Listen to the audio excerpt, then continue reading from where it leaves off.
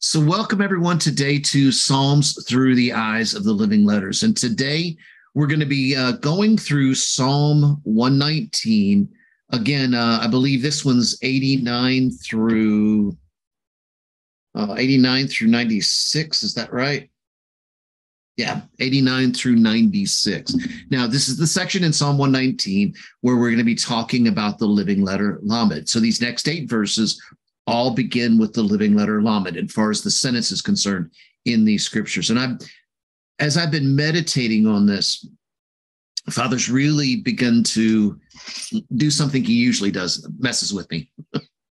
and I have been really excited about all of this. You know, it's funny because when you think about Lamed, you also think about the place. See, Lamed in its most literal sense talks about a shepherd's hook. And so it's a letter that speaks about authority, and it's a letter also that speaks about caring. So it's not just an authority in the sense of, a dictatorship or a rulership where someone is, it's a stern hand. Lamed can be a stern hand. I don't want to diminish it from that. But at the same time, it's also that place of caring. It's the picture of the shepherd who brings the sheep in from the day. And as he does, he actually brings the shepherd and they walk through his legs, walk right between his legs. And as they do, he allows them to go through and he looks over every part of their body. And he's got a little jar of salve that's with him at all times. And if he finds a place on the lamb or on the sheep that has been hurt or that sort of thing, he'll rub the salve in that wound, and he'll put salve in their eyes. He'll take and make sure that those things that are irritating them and that's stuck on the wool are removed during that time. So it's a place of caring as well when we look at the picture. And I don't normally do this in here, at least not on the recording, but my wife called me a little bit ago, and I would like to ask for prayer for not only my wife's mom and dad. They've got some physical issues that they're dealing with right at the moment, and I would love for you guys to pray with us with regards to that. They're both very strong-willed and very strong people. They're a little bit younger than my mom is, but so they're their late 70s, but just not doing real well physically. There's some things going on. So I'd ask for your prayer. And my mom just had surgery yesterday as well. She had a knee replaced, and she'll be 80 in December. And she's still, my mom, you got to watch out for her because she is a pistol. She's a fireball. And now that she's gotten her knee fixed and she's able to get up and move around a little bit more, she's going to be go all the time. So I would appreciate y'all's prayer in speaking about this place, since we're talking about caring anyway. And I love you guys, and I appreciate it. When we do these things, if you need prayer, if you've got someone who needs prayer at the time when we have for our engagement, I would love for you to bring that up at that time so that we can all pray together and go from there. But Lamed is also a letter that speaks about more than just authority and that place of caring. But when we start thinking about authority, we also think about the place where as one who is older and we've gone through things and seen things, and we have the wisdom of the Father. See, I love this because wisdom is not just experiential, although one of the key aspects of wisdom is the experiential wisdom. And the older we get, of course, the more we go through things, the more we learn how to walk through things. Now, that wisdom, even though it is experiential, still comes from the Father, because he's the one that carries us through these places where we learn, and he's there right there with us during that time as we begin to learn of what he's showing us, and we learn experiential wisdom from him. But at the same time, sometimes there's this place of wisdom that's dropped in, if you will. It's like a gift of wisdom. It's something that's beyond our experience, where the Father speaks something that's like and it begins to allow us to see another aspect of something that we've never seen before. So there's, I love both this. I don't have time to talk about that aspect of wisdom, but when we talk about Lamed, especially the other part of Lamed, Lamed means teaching and learning as well. So I can't help talk about teaching and learning if I don't bring up the place of wisdom, understanding, and knowledge. Each one of those three are a key part of what learning and teaching is all about. And anyway, I've got a teaching that I've done on that with regards to wisdom and the two different ways that wisdom can come and how it expresses itself. And for me, it's helped me a lot because then I realize the path that the Father is taking me on. If this is experiential wisdom, it usually comes from knowledge first, and then it works its way to wisdom. But when it comes from the Father, it works the other way around. It comes from wisdom to understanding to knowledge. And it teaches us something that we never knew before. Anyway, enough about that. I'll get stirred up and get preaching on that and not get into Psalm 119, and I don't want to do that. But so Lamed speaks about this place of just that, of learning and teaching. And David has said this over and over and over again. But I want to walk through today's psalm a little bit slower than we normally do. Usually I read it all the way through and then go back and hit some key points. Today, I'm going to not do that. I'm just going to go and read each section because there's some key things that I want to point out as we go through it today. So the first part of Psalm 119 says this, and I'm going to show you the TEHILLIM in here, but I'm actually not going to read out of the ARTSCROLL series application. They have slightly changed the way that it's written in this application to make it more understandable. It doesn't change anything, because the words they use are still pretty much the same between the version that I have here, the book version, and the application version, the app version that you guys are seeing right now on the screen. But I want to read this out of the book today, so it's gonna have a different order when we go through it. Mainly because for me, I love having the Hebrew right above it. So the TEHILLIM book, you can, if you guys are wanting to find this book, it's going to be in the links below in the recordings, and it's going to be the ARTSCROLL series SCHOTTENSTEIN edition of the TEHILLIM. And I love this because when you read Hebrew, it's written right to left. And so when you read this English, you have to read the English right to left as well. And the only way that I can explain it is by the book, and you'll see what I'm talking about, because it'll take you a little bit before you can get the flow of how it's supposed to work. But it's got the Hebrew word right above it. So there you go. So the first verse in Psalm 119, verse 89 says this: "Forever, Hashem, your word stands in the heavens." Forever, la'olam. Now, the Hebrew word olam is a Hebrew word that many of you may have heard when, especially with like Apostle Aaron. One of his favorite statements is Chai Olam. Now he says it Kaye Olam, and which is fine. It's his EBER way of saying it. That's not the proper Hebrew, and he knows that. But he speaks it in the way that the Lord gave it to him, and I love that, Apostle Aaron, because anyway, he used to go around saying all the time, "Yippee Kaye Olam," And anyway, sorry, just kind of joking there, or just remembering some of the things that he used to say all the time. But this Hebrew word forever here, when it speaks about olam, speaks about the place of not necessarily just forever, but eternity or infinity. And I love this because when we look at it by the Hebrew living letters, it's ayin vav lamed mem is the Hebrew word olam. The lamed here is that's in the beginning of this is actually a prefix that means two or four. And but it's speaking about, I love this because when you think about this and look at it from the living letters, ayin is a letter that speaks of revelation. It speaks of seeing. The vav talks about the connection to. The Lamed, of course, we know means not only the place of learning and teaching, but also authority. And then the Mem, and in this case, it's the Mem Sophit, because it's the end of the Hebrew word.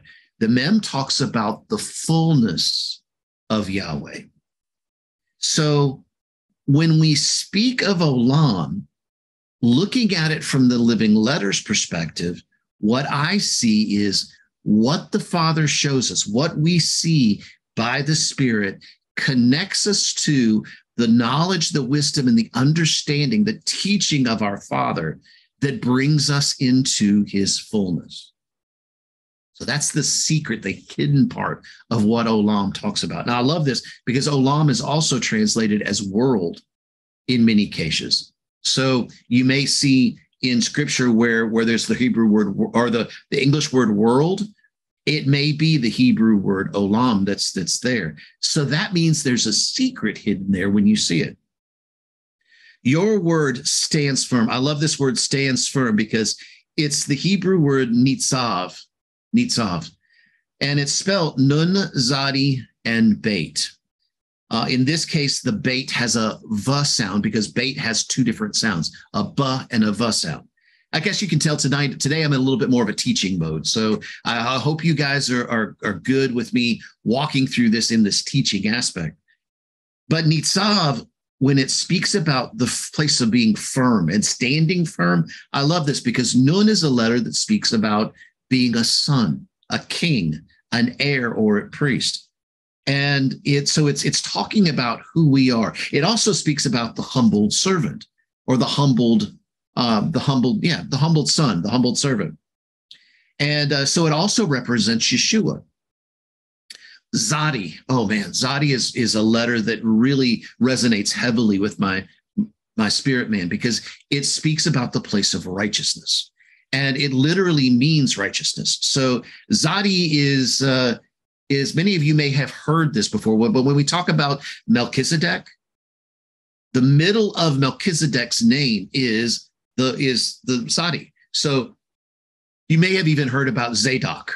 And Zadok was not Melchizedek. Zadok was one of Levi's sons. And but he did things a little bit differently than Levi did.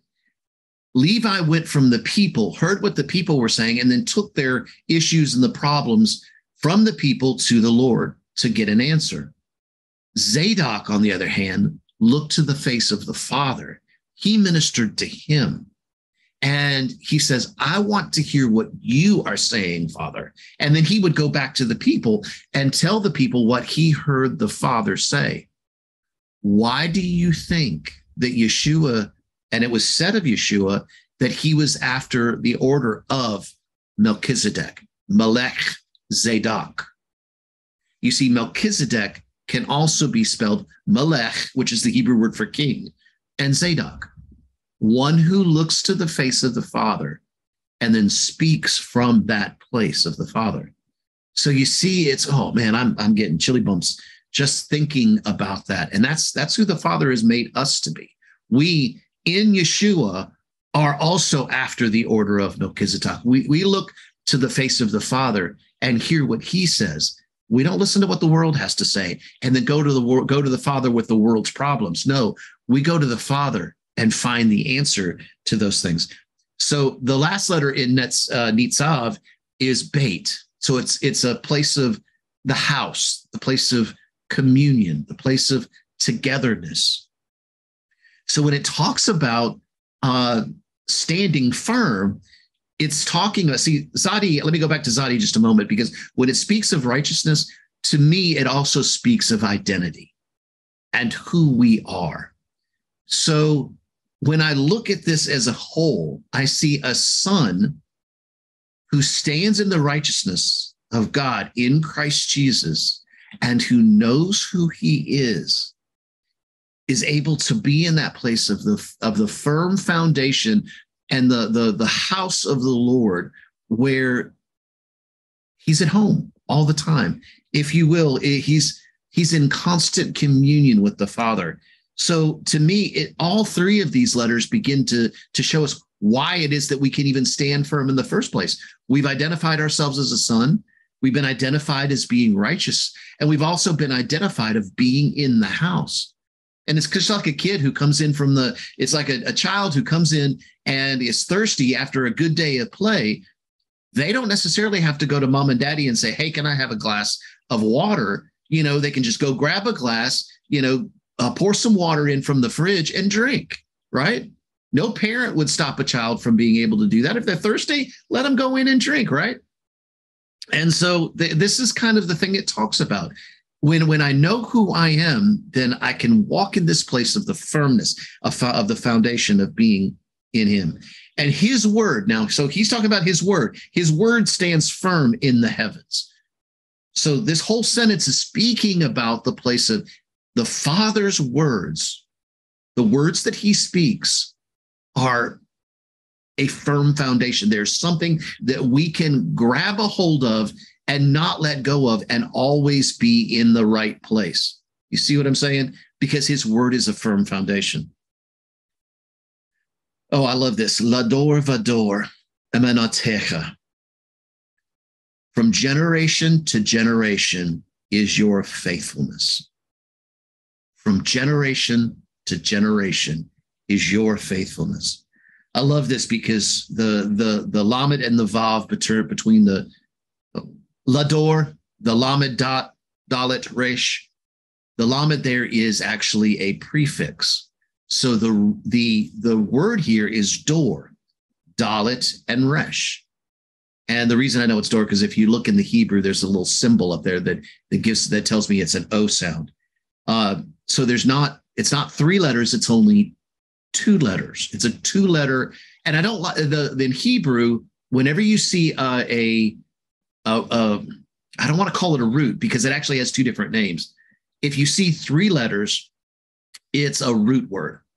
But if you see two letters, like we have here, dalet and resh, it's what they call a seed word. It's called a seed word. And in that place, it begins to express that place of the opportunity or the potential. So every generation has the potential of being able to move beyond and to go beyond the previous generation. Hence the reason why it says from generation to generation. Now, I love this because what is it? What Psalm is that? I said 45. Is it 145? Is it 145? It might be the one where it speaks about 45 is 145 came to me. 45 came to you. I'm not sure. It's the one where it speaks about the Lord is gracious and slow to anger. The Lord is gracious and slow to anger. That one, that one generation will speak to the next generation of your works and of your I believe it's Psalm 45 that it speaks about. And this, it reminds me of this. Isn't it Psalm 45? Somebody help me out here. It may be 145. I'm not sure, but I think it's around in that area. But this reminds me of that. From generation to generation is your faithfulness. So, as one generation stands faithful, I love this because Apostle Aaron used to give this description all the time. And to me, it fits perfectly with what we're talking about right now. And it's that place of where when our kids are small, do you remember how we used to take it? And they'd love it when we do that. We'd bend down and let them sit up on our shoulders and then stand up and let them see. You see, if you stop to really think about the action of putting them on our shoulders, then they are able to see higher and farther than what we can see. And even though they may be young, they've been put to a place of being elevated and elevated for a purpose to say, hey, I want to pour all that I am. Is Psalm 145. Thank you. It is 145. So, Charisma, you were right. Psalm 145. So it's this place of, if you will, lifting up our kids, realizing that they will go farther than we did. But isn't that the idea? Don't we, as parents, I remember when my daughter was little thinking, I want to do all that I can so that my daughter is able to not deal with the same things that I dealt with. I want her to be past all of this. I want to try to teach her and allow her to learn in this place where she can excel far beyond what I've been able to. And this is exactly what this is talking about. But the Father is talking about us. See, this is our Heavenly Father speaking to us from generation to generation. I'm putting you on my shoulders, allowing you to see farther and deeper. Now, doesn't quite fit when you look at the Heavenly Father, but because the knowing him is just beyond expression, beyond understanding. But yet, in the same breath, what he's doing is he's lifting us up and allowing us to see from that place of his eyes, through his eyes, and beyond what we ever thought or could have imagined before, because he's established us in this place. You establish the earth and it endures. Now, I want to take a time because this sentence reads, from generation to generation is your faithfulness. You establish the earth and it endures. Now, I love this because it talks about the place of the fullness of the Father and the enduring of the world, because I know we've talked a lot, and many have heard about the perspectives, the eschatological perspectives of the end of the world, and many times we think that there's going to be a total destruction. There is going to be a tearing down of Babylon. I agree with that wholeheartedly, but over and over and over again, it speaks about in Scripture about the world without end, the world without end. And we see the same thing in here where it says that the earth endures. What the full understanding of that is, I'm still walking through myself. I'm still trying to see. And I love this. I'll bring that back up in a minute. To fulfill your decree, they stand until this day, for all are your servants. To fulfill your decree, they stand until this day, for all are your servants. What is the they that we're talking about there? The they that we're talking about is the earth, is his faithfulness and the earth. Those are the they he's talking about there. And in a place where he's fulfilling his decrees, fulfilling his word, he's bringing us to that place of saying, these two stand, my faithfulness and the earth stand until this day. Why? For all are your servants. Now, I don't want to get into the details of that right now specifically, but let me say this, the light of the Father has been given to everyone on the face of the earth. Anyone who has ever been born has received a portion of the light of the Father without fail. Because without that, then there's a lot to say. There's a lot to say that I don't even go into the without that, because it's not even possible. But all are your servants. And it begins to speak about this place of, I was reading something the other day, and it began to speak about Give me just a second, y'all.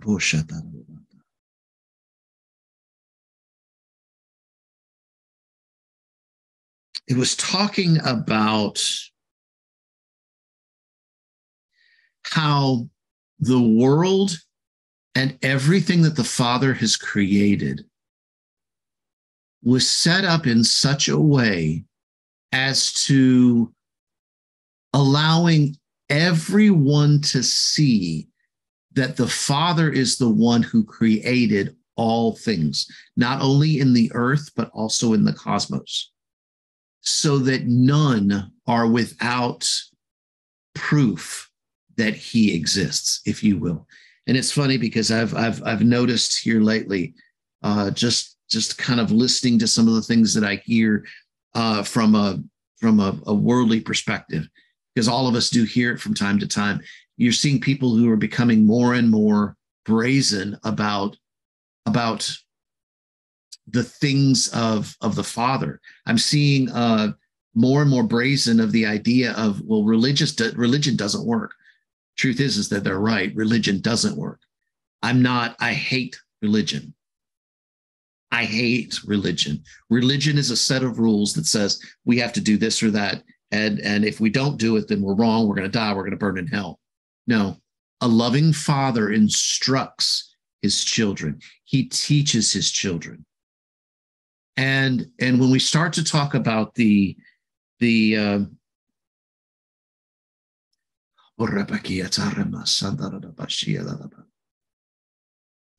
Father, should I say that? I think I need to skip past this. I wanted to step into something that was really, really deep, and please forgive me, but I think I'm going to move past that because this is not the place to release some things. There's some things that require a little bit of an understanding ahead of time, and this goes, since this video goes out to a lot of people, I'm going to stop right there. But let me just say this: to fulfill your decree, they stand until this day for all. The Hebrew word hakol.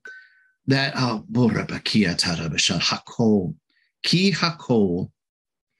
I love that because it's hey is a letter that speaks about the breath of the Father, and so it's a letter that speaks about the Spirit of the Lord. Kaf, to me, kaf literally means the palm of the hand, but to me it also means a mirror. Because the Father showed me how when you put water in your hand, you can look into the water and see a mirror of your face by looking into the water through the palm of your hand. Well, the water there represents his word, and the palm of the hand represents that living letter Kaf, or the hand of the Father. And so I love this because with the word hakol, he is the Hebrew word for all, and he's saying, I have made and formed each one of you, and I am teaching you. I'm carrying you through this place. It's like, how do you want to say this? I don't want to say this, Father, because it's a beautiful description I want to explain here. Let's say that well, actually, funny enough, that actually works. Kind of a silly story, but Holy Spirit just dropped this into me. Y'all remember the story of Pinocchio? All right, I'm not going to get into the whole idea behind the lies that Pinocchio told in the growing nose. That's not. I'm going to look at Pinocchio from another perspective. And don't blame me on this one. This is Holy Spirit, and so it's going to seem kind of silly, but it fits. If you stop and think about it, it fits. But remember, Pinocchio was made by what, Giuseppe or something like that, and he was formed to be this wooden boy. But this wooden boy wanted to be like a real little boy.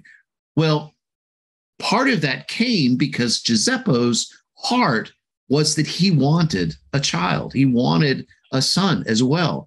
And so as you know, when Giuseppe formed Pinocchio, he formed him, made him out of his hands. So you see, Kaf speaks about the place of the palms of the hands, but it also speaks about the place of the things that we make, the things that we do. We do a lot with our hands. And but what was going on in Giuseppe was really an intent. He had this intent as he was forming Pinocchio. He had this intent of wanting a little boy. And so his only way of being able to do that, at least according to the story, was that he could form this little wooden boy. And so he does. He forms this little wooden boy, and through this place of miracle, of course, Pinocchio turns into a little boy. And so it, to me, if we stop to look at that from an from another perspective, and from a spiritual perspective, we were kind of like the wooden boy, and Giuseppe was like the father. He formed us and created us and made us into his likeness and into his image. But the moment that he spoke his breath, he breathed into our nostrils, we became a living soul. So in a sense, the intent, and see, it was out of what, the reason why the Father did this was because out of the intent of his heart, he wanted a family. He wanted sons and daughters. And so just as Giuseppe, if you will, after he made through Pinocchio, I don't remember all the story because I don't remember the place where it flips, where he stops being a wooden boy but starts being a real boy, because it's been many years ago that I've heard the story and thought about even the story, truth be told. But there's a place where, if you will, the intention of Giuseppe's heart brought about the Pinocchio becoming a little boy. So the same thing is true about us, but it's the Spirit of the Lord that really defines each one of us. Because as the Father speaks, I hope you guys are getting this. I know today's a little teachy, or a little specific teaching, or dealing more with the teaching aspect of. But I really hope you're getting this, because I'm really sensing the Spirit of the Lord on this as we look at this, because when he breathed into our nostrils, when we took and drew our first breath in our life was the breath of the Father. We brought in his breath. If you're ever, I was in the medical field for 22 years, and if you're ever at a birth, the only breath that is taken first is always in. Always. It's never out. There has to be something in there first in order for something to come back out. And so when a child is born, the first breath is always in. And so we breathe in the breath of the Father and we become a living soul.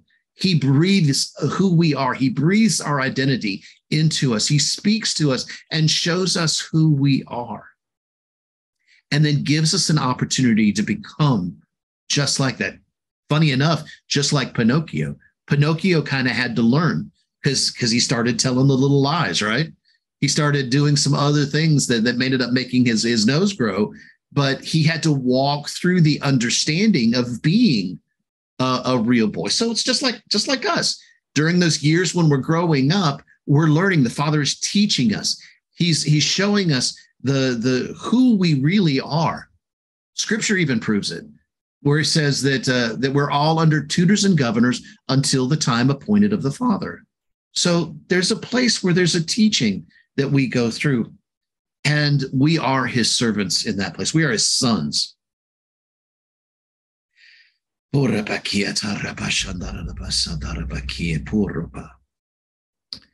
Let's keep going here. Had not your Torah been my preoccupation, that I would have perished in my affliction. Now, David's beginning to speak about the place of the realization. Had it not been for your Torah, remember that the Hebrew word Torah in English literally means teaching. So it means more than that. That's the beautiful thing about Hebrew. It's much deeper than just the word teaching. But the simplest way of putting it, had not your teaching, had not your words, Father, had not the things that you've carried me through to be able to allow me to see who I am, been my preoccupation, been my focus too. I've chosen to dig into your Torah. I've chosen to dig into your word. I've chosen to look to you. And I've chosen to, you see, now we've got a witness. We got a witness of the word. The Father has spoken it, and we have said, yes, I want that teaching. I want that understanding. And David goes on to say, had that teaching not been my preoccupation, then I would have perished in my affliction. I probably wouldn't have made it if it hadn't been for you, Lord. And I thank you so much. Never will I forget your precepts. The pikudecha.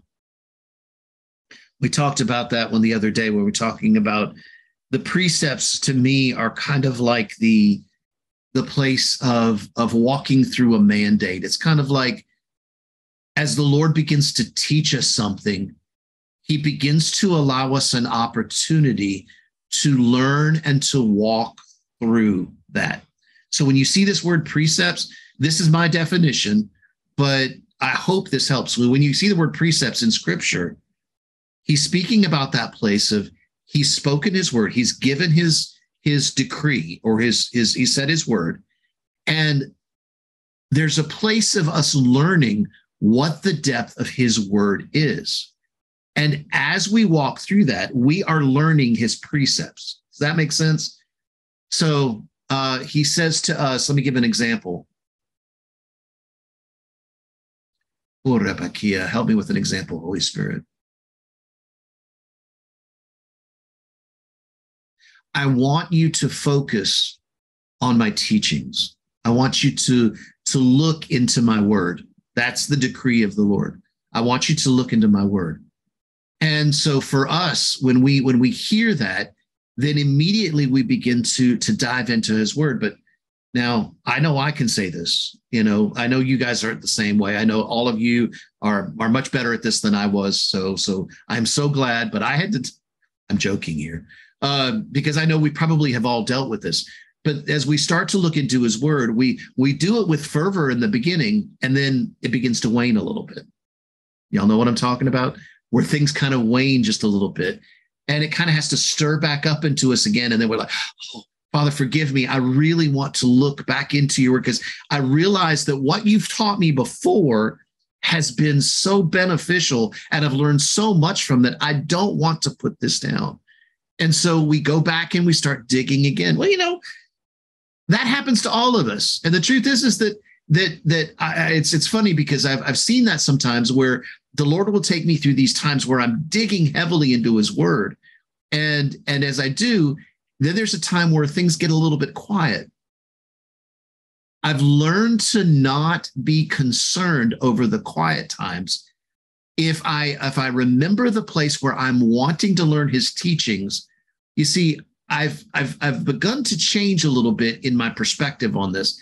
Not to say that, because, well, Father, help me out. Help me articulate this well, because I feel like I'm struggling a little bit on the articulation of this.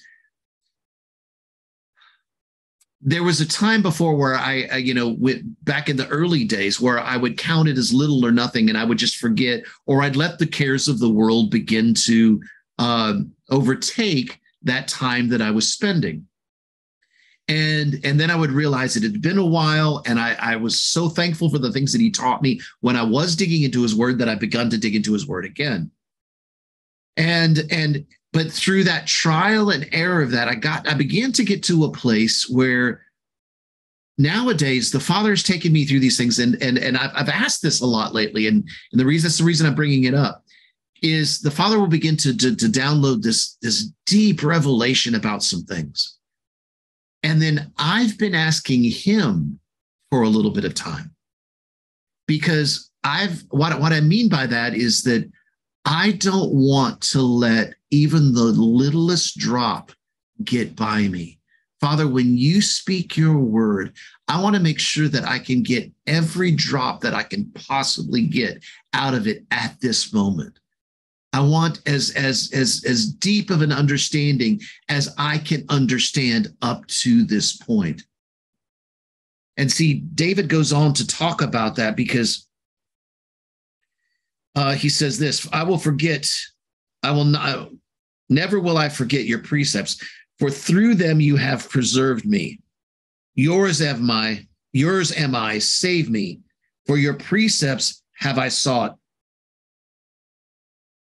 He goes on to say this place. Let me find it here. He says it a little bit later. I'll come back to it in just a minute. It's down towards the end of this. But he speaks about this place of getting the full extent of all that the Father has for him. I can't remember now exactly what I was going to say, but that's okay.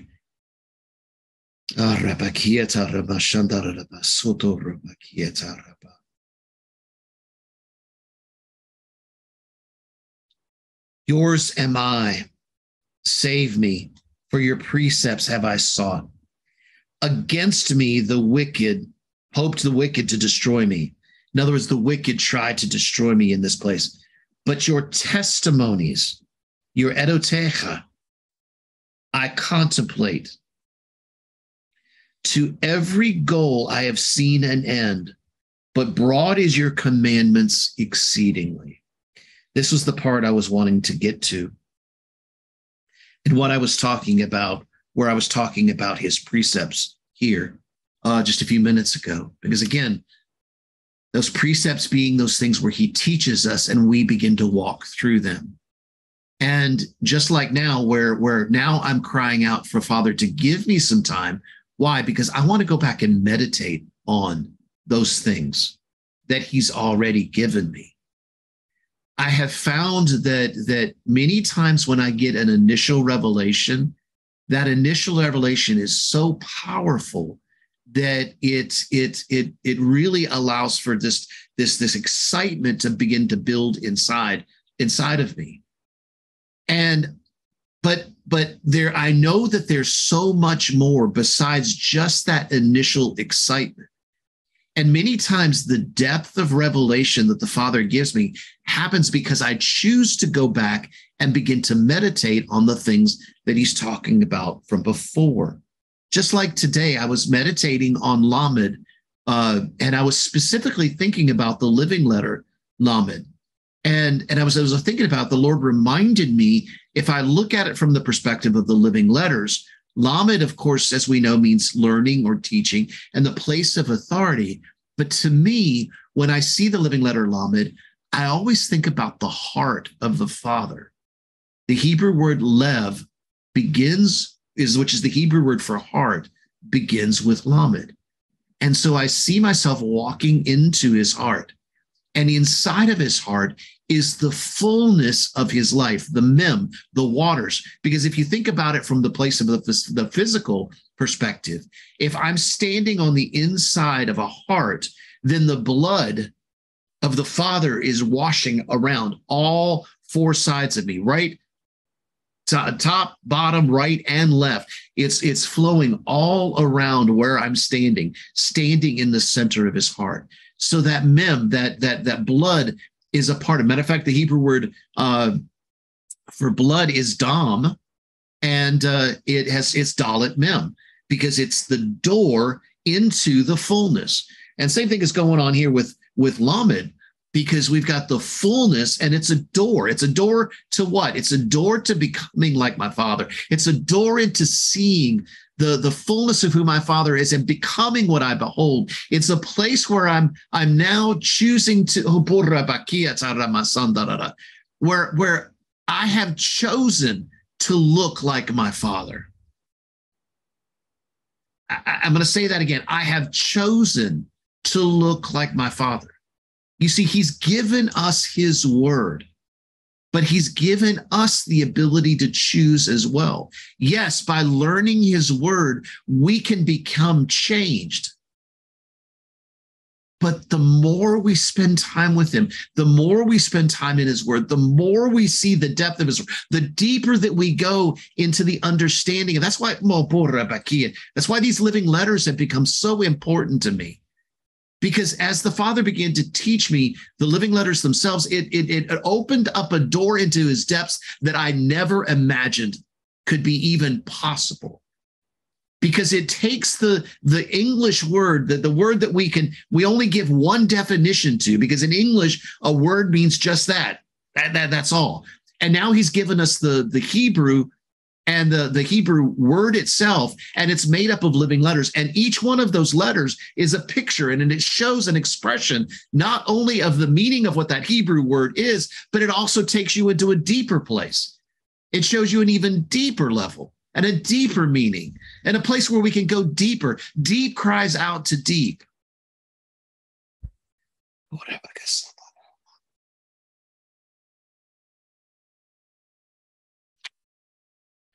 I contemplate to every goal I have seen an end, but broad is your commandment exceedingly.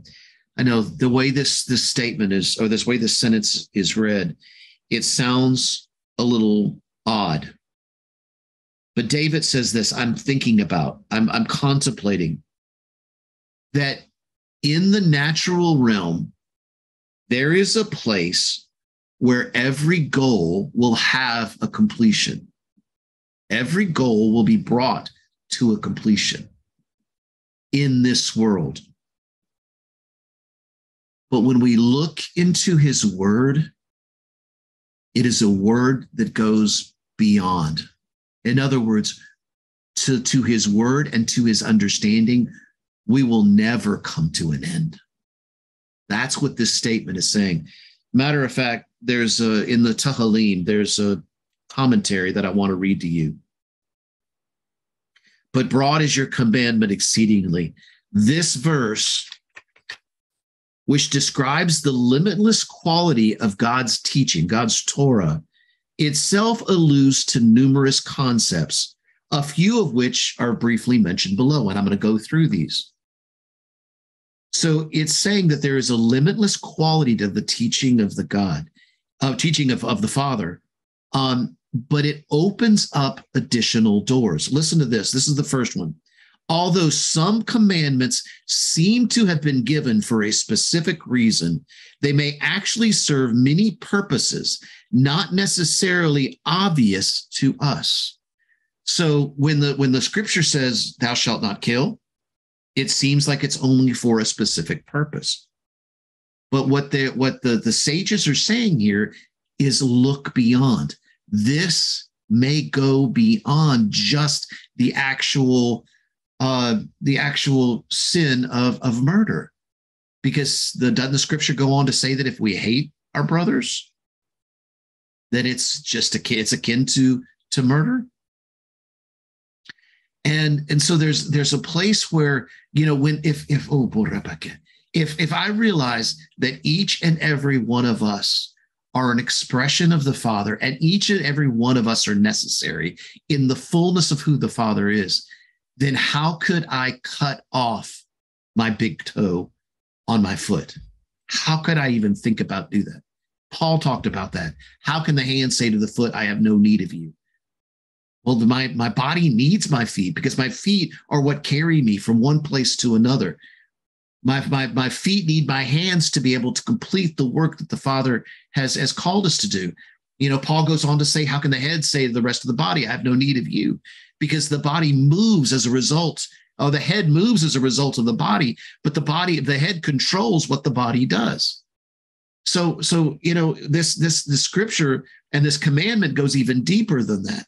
And the truth is that is one of the key things that I know that the Father has given for me to speak about and to encourage everyone about. And that is the place of looking beyond.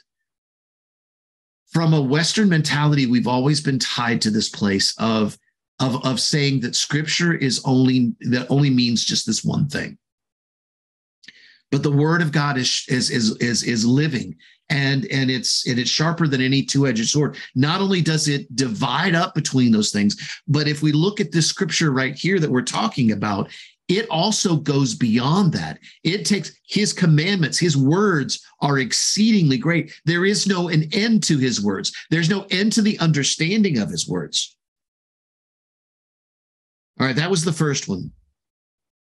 Every desire can eventually be filled, except the desire for the teaching of the Lord, except for the desire of Torah knowledge. Every other desire, every earthly desire, I said that just a few minutes ago, every earthly desire can be filled except for the desire for the Torah knowledge or for the teaching of the Lord. And he's right. I've said this before in our classes. We could spend eternity looking into the Hebrew living letters, just the letters themselves. Truth is, we could look into Aleph and spend an eternity looking into Aleph and still never see or find the depth. Every time we learn more about Aleph, we'll find more the more that we didn't know. we'll find deeper perspectives that we never thought possible. All other goals are achieved only upon completion. However, each step in Torah, or each step in his teaching and his mitzvos, his commands, that's the word for commands there. But remember, the mitzvos of the Lord, the decrees of his mitzvos or the decrees of his commandments are the loving instruction of a father. I've been really trying to speak this a lot, to realize that the commands that we've always heard for doesn't mean it's do this or do that. From even a Jewish perspective, from a Hebrew perspective, when we see the word mitzvos, we see the place of the loving instruction of a father. He's teaching us. It's not a boom, boom, boom. It's a teaching place. So each step in Torah and mitzvos, which can never be completed, represents a goal and achievement in and of itself. Let me read that again. All other goals are achieved only upon completion. However, each step in Torah and mitzvos, which can never be completed, remember, his word goes beyond, represents a goal and an achievement in itself. So when in the place with the intent of our heart, we choose to see a word, just like the word, like when it speaks about the place of giving, give and it will come back to you. Good measure, pressed down, shaken together, run it over. When it comes to the place of giving, that when we give to one another, when we give of the word, when we give of our time, when we give of the things that the Father and help someone else, that there is a completion and a goal in doing that, because we know that we've heard the word of the Lord and we've completed it. But is there more to do? Absolutely. Can we do more? Absolutely. Every striving has a point at which one can say that the goal has been reached. But Torah, which teaches us how to use every aspect of our lives, is as extensive as life itself. Let me repeat that one more time. Every striving has a point at which one can say that a goal has been reached. But Torah, the teaching of the Lord, which teaches us how to use every aspect of our lives, is as extensive as life itself. That one messed with me, because especially when he said every aspect of our life, the Father is teaching us in every aspect of our life, from the most mundane, from the most typical to the most beautiful and the deepest expression. He wants to be a part of that. So, Father, I thank you that today, it's funny because although I don't know why I just thought about this, but I did. I heard the Lord say, you realize what you did today was exactly what this living letter Lamed speaks about. You know, I told you guys that today was going to be more teaching, as it should have been. Lamed talks about teaching and learning, right? And it's funny, I didn't even think about it until just now. But Father, I thank you that in this place of your word, that Father, you are teaching us. Father, we choose to look at your word as that place of the loving instruction of you. And that even in your commands, in your mitzvos, Father, that you're teaching us how to be more like you. Father, we choose to do those things. We choose to hear your word for us. And in doing so, Father, you begin to show us that expression of who we are in you and who you are in us.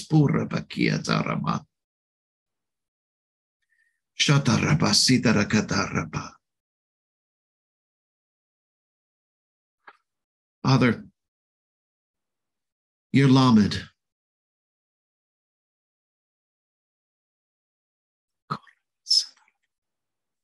your teaching, we thank you for it. We choose to do these things that you've asked us to do. We choose. Why? Because we love you. Because we love you, Father. Thank you for the depth and the expression of your word. Thank you for the place where you're teaching us the deep of the expression of who you are. Father, as we look deeper into your word, we're looking deeper into your face. We're looking deeper into your presence, which, by the way, guys, the Hebrew word for presence is panim. Panim is also the Hebrew word for face. So, Father, as we look into your presence, as we look into your face, Lord, we choose to get the deepest part that we can understand at this moment, knowing, Father, that as we grow and as we continue to grow in you, you will show us even deeper perspectives that we never could have imagined from this point or from this moment in time, because you've shown us new ways to see. We've shown us depths that we showed us depths that we thought we could never reach. So thank you, Father, for your teaching. Thank you for your word. And thank you for the place that you have called us to be in you.